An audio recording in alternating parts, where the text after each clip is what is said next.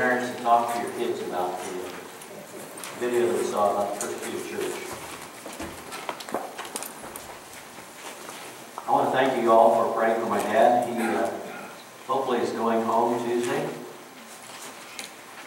I got down there. He was in the hospital still, and I think on Thursday, I got there on Monday, and on Thursday we went to the nursing home for rehab, and so he's been there ever since. Not wanting to be there at all. But his stubbornness is a good thing because it made him work really hard to get out there. So appreciate your prayers. I saw last week's message on YouTube, and Jeff did a great job, I thought. And, looked like it was a good attendance as well. So and the thing I noticed was the difference between the last time Jeff spoke. You know, this time he had his thoughts together. He was able to get them out there good, and just God's really blessed him. And I didn't see Jim and Judy on the video, but I think you all probably are glad to see them too. Today we're in Acts chapter 7. If you know anything about Acts 7, it's often called Stephen's defense. But I think it really ought to be called Stephen's offense. Because he really takes it to these guys about where they ought to be and what has happened in the past. And so we're going to look at this with that in mind, that this is Stephen's offense rather than his defense. I'm going to be reading verses 1 through 8. The high priest said, "Are these things so?" And he, meaning Stephen, said, "Hear me, brethren and fathers. The God of glory appeared to our father Abraham when he was in Mesopotamia, before he lived in Haran, and said to him, 'Leave your country and your relatives and come into the land that I will show you.' Then he left the land of the Chaldeans and settled in Haran. From there, after his father died, God had him move to this country," that's Israel, "in which you are now living. But he gave him no inheritance in it, not even a foot of ground. And yet, even when he had no child, he promised that he would give it to him as a possession, and to his descendants after him.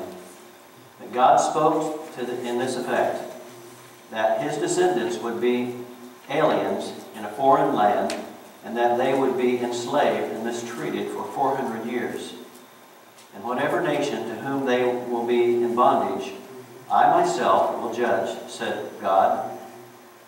And after that, they will come out and serve me in this place." And he gave him this covenant of circumcision.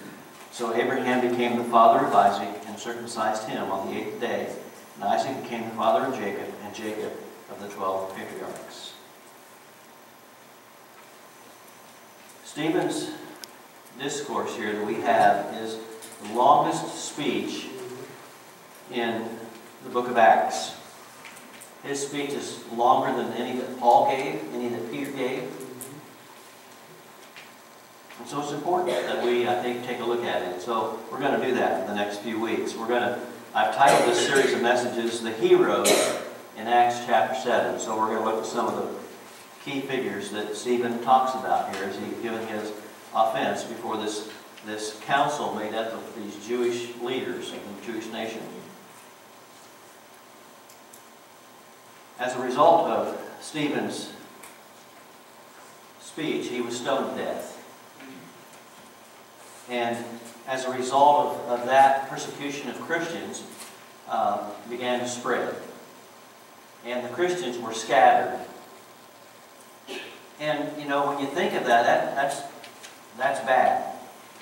But no, it's good. Because everywhere the Christians were scattered to, they didn't give up their faith. They began to preach their faith and to share their faith. And so the persecution that resulted in Stephen's stoning here was a good thing. And, you know, it's one of the best examples we could look at of Romans 8:28. That even though bad things were happening, God brought good out of it as the church began to spread. In chapter 6, charges were brought against Stephen, and he was, it says, dragged before the council, verses 11 through 15. This council was made up of Pharisees and Sadducees and religious leaders of the Jewish nation. So that's who he was giving this offense to, or defense, if you want to think of it that way. So what he does, he goes back in Jewish history, and he talks about people who were important to the Jewish nation. And Abraham is the one he begins with. The Jewish people took great pride in being able to recite their own history. And, you know, it's great to be able to recite your history, but if you can just recite it and you don't really remember what it all meant, it doesn't mean a whole lot. Stephen was reminding them of the history they were able to recite, but he was telling them what it all meant, and they had forgotten some of that. A hero answers God's call. And Abraham did that. He lived in Mesopotamia, which was Ur of the Chaldees, near the Persian Gulf that we know of today. He was between the Tigris and Euphrates River, somewhere there. God called Abraham to leave his country, the country he knew, to go somewhere else, to the land which he would show him. I think probably we would all agree today that if we're going to go somewhere, we want to know where it is we're going before we start out going. That wasn't the case with Abraham. He was willing to go to some place God hadn't even told him where it was yet. That's faith right there. In fact, Hebrews 11:8, commenting on this, says, by faith, Abraham, when he was called by God, obeyed, going out to a place, not really knowing where he was going. That's real faith. How many of you would sign a blank check and let God fill in the amount? Basically, that's what Abraham is doing here. Abraham and the people around Ur were living in an idolatrous culture. The people actually there in Ur worshiped many gods. The most prominent one was worshiping the moon. And it's interesting, I think, that on a lot of the Arab countries and countries in that region today, they even have a crescent moon on their flags, some of them. Well, it goes back to this God which they were worshiping even way back as far as Abraham's day.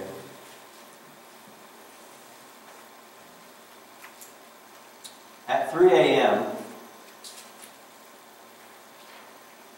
one cold morning, a missionary candidate walked into the office for a scheduled interview of the mission board that he was going to go with to a foreign country. He waited from 3 a.m. to 8 a.m. for the person who was examining his credentials and things. 5 hours he waited. Finally, when the examiner arrived at 8 a.m., the examiner said, "Let us begin. First, please spell Baker, B-A-K-E-R, he said. Yeah, I spelled that. Very good. Now, let's see how you are with figures. How much is twice 2? Well, the candidate said 4. Very good, again, the examiner said. I'll recommend you to the board tomorrow that you be appointed. You've passed the test. Now, that sounds like an awful weird test, right? For a missionary candidate? But that's not the end of the story. The next day, at the board meeting, the examiner spoke highly of the applicant. He said, He has all the qualifications of a missionary. Let me explain. First, I tested him on self-denial. I told him to be at my office at 3 in the morning. He was on time. He left a warm bed and came out into the cold without a word of complaint. And second, I tried him out on punctuality. He appeared on time, and that was a good thing. And thirdly, I examined him on patience. I made him wait 5 hours to see me. After telling him to come at 3, I didn't show up till 8. And fourth, I tested him on his temper. He failed to show any signs of anger at all. He didn't even question my delay. And fifth, I tried him in his humility.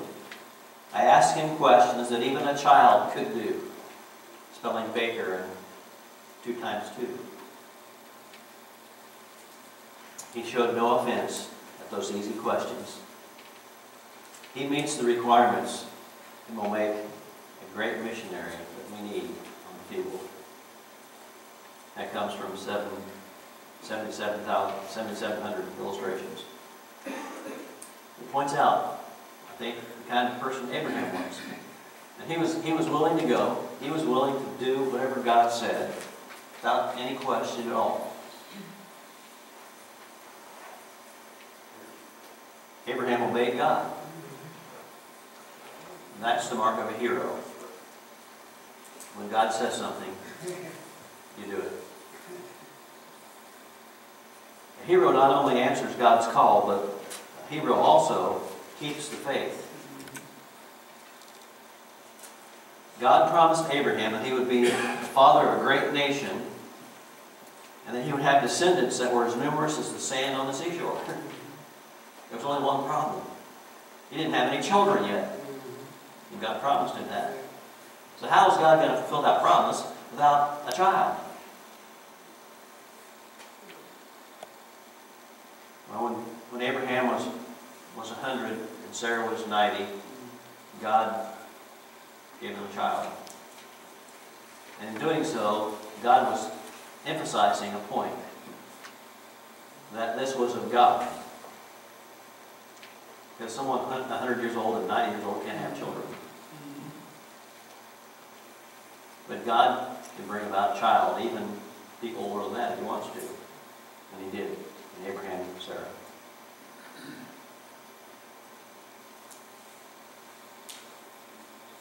Who was this Abraham that we're talking about? Who was this Abraham that Stephen began his defense, his offense with?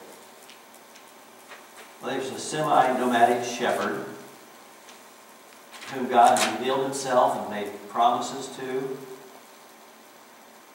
who God had entered into a covenant with, and God promised him many children, and a land that would be an inheritance, not to him, but to his future children.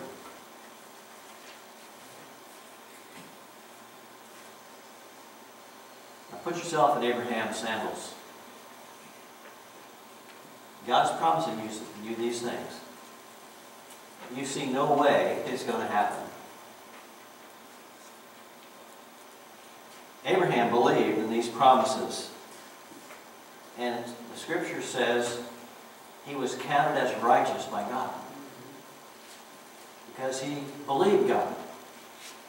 Even though he didn't have hardly any proof of what God was saying, he believed God would somehow bring him to be.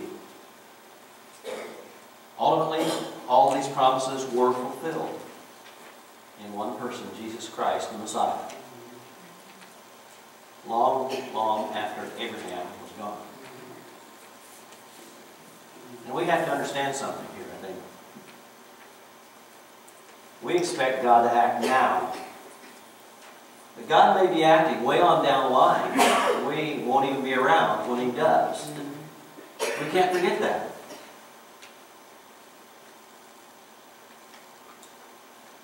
We are Abraham's spiritual children today. Promise God made to Abraham, He kept. And we're the beneficiaries of that. Abraham was born in Ur. He moved to Haran with his father, Terah. At God's call, he traveled to Canaan, the land of Israel, and lived for a while in various localities. From the scriptures, we know he lived in Shechem and Hebron and Bethel in the Negev desert. And he sojourned for a while in Egypt and in Gerar. Genesis records to us that he had a band of armed men who rescued his nephew Lot at Sodom and Gomorrah. Scripture also tells us that he paid tithes to Melchizedek, king of Jerusalem. And it also tells us he entertained angels. This man Abraham was quite a guy. He was a hero. But the thing that makes him a hero more than anything else is obedience to what God said.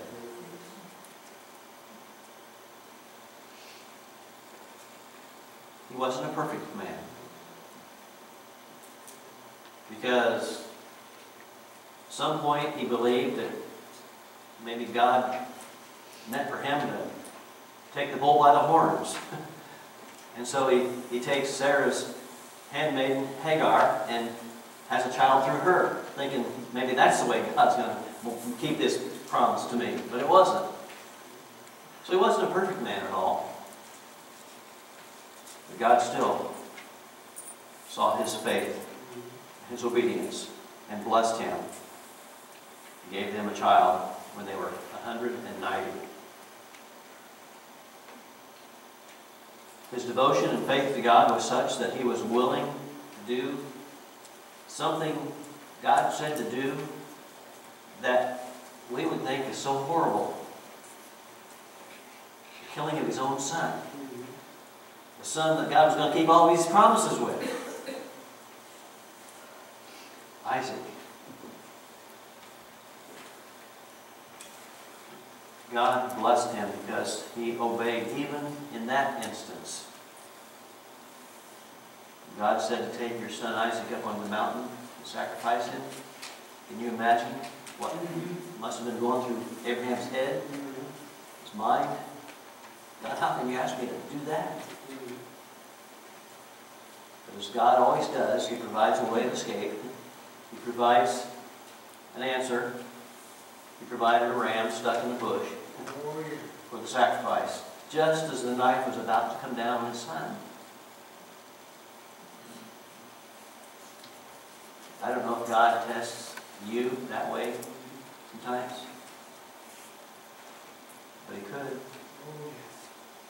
just to see if you're going to be obedient to what He said. We know that Abraham grew. He grew wealthy. He married again after Sarah's death. He lived to be 175 years old.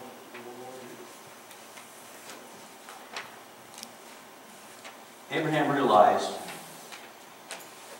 where he came from. He realized how important God was in his life. And I imagine after that day on Mount Moriah, he had that image permanently in his mind of almost sacrificing his own son. I want you to think as we close out this message. What is your most valuable possession? I mean, what means more to you than anything else? If God told you to give that possession up, would you do it?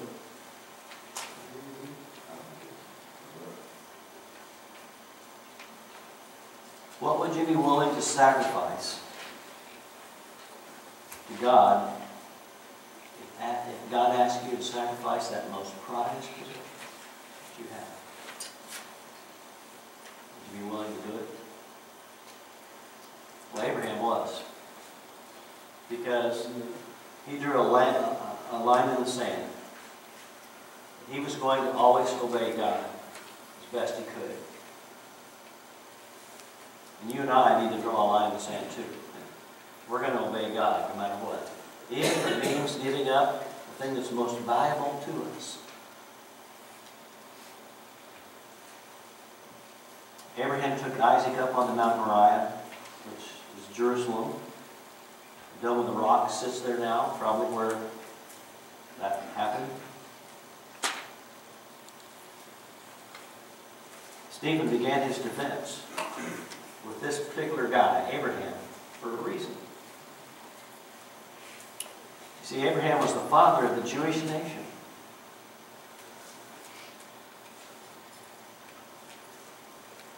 Abraham was also a shadow of Christ. A lot of similarities between Abraham and Christ. They were both obedient. Abraham almost sacrificed his son on the altar just before God provided a ram. God provided his son as our sacrifice on the cross. Just what we needed for salvation. Isaac, in a sense, was resurrected from the dead. Just before that knife killed him, there was a ram in a bush. In a sense, he was resurrected from death. Just like Jesus Christ, who rose 3 days later from that tomb. I think Stephen started out talking about Abraham because Abraham was a real hero. And he knew that these Jewish leaders would understand who Abraham was to them. Because actually they understood he was the father of their nation. They didn't understand all the things that he did and why he was obedient. I think we can learn much from Abraham. Even much more than Stephen tells us here. We can go to the book of Hebrews, because it tells us several things about Abraham that Stephen didn't necessarily mention. But one he did. Verse 8 of Hebrews chapter 11, it says, Abraham obeyed God when he called. You read that here in Acts chapter 7. It also says in verses 9 and 10, by faith Abraham lived as a stranger as he looked for that heavenly city. You see, there was more on Abraham's mind than just getting through this life here on earth. He was looking for someplace better. A heavenly city, the Hebrew writer says. We need to look beyond this life to that heavenly city, too. In Hebrews 11, verse 17, it says, Abraham obeyed God when he was tested to sacrifice his own son.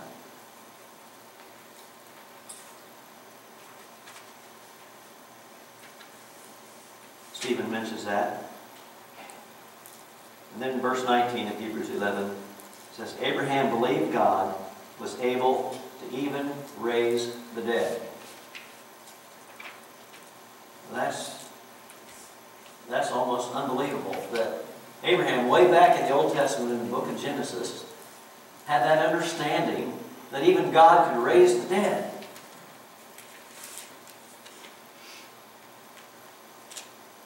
How about you? Is God calling you?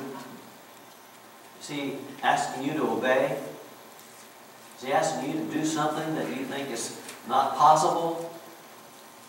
With God, all things are possible. Wouldn't you agree? Yes. So don't slump off something God's asking you to do. Because He won't ask you to do something without giving you the power to do it.